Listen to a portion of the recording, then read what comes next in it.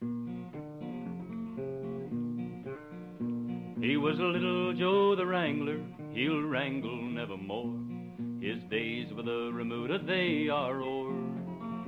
'Twas a year ago last April that he rode into our camp, just a little Texas strayin' all alone. His saddle was a Texas cack made many years ago, with an oak case spur on one foot lightly slung. His bedroll in a cotton sack was loosely tied behind, and his canteen o'er his saddle horn was hung. He said if we would give him work, he'd do the best he could, though he didn't know straight up about a cow.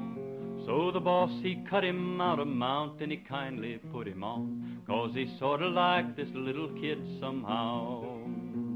He learned to wrangle horses and know 'em all by name, and get them in by daybreak if he could.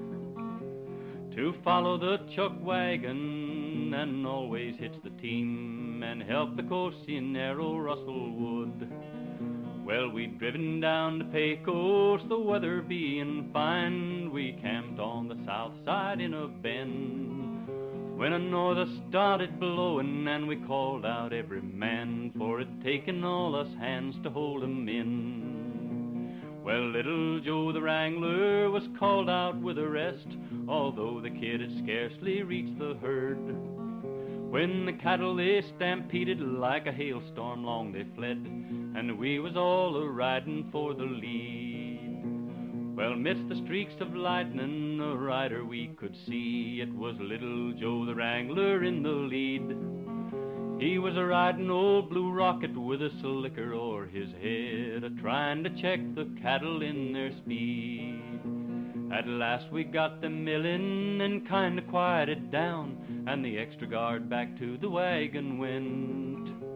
But there was one a-missin', and we knew it at a glance, was a little Texas stray, poor Wranglin' Joe.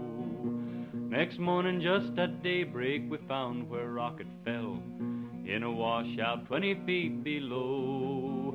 And beneath his horse smashed to a pulp, his spur had rung the knell, was our little Texas stray, poor Wranglin' Joe.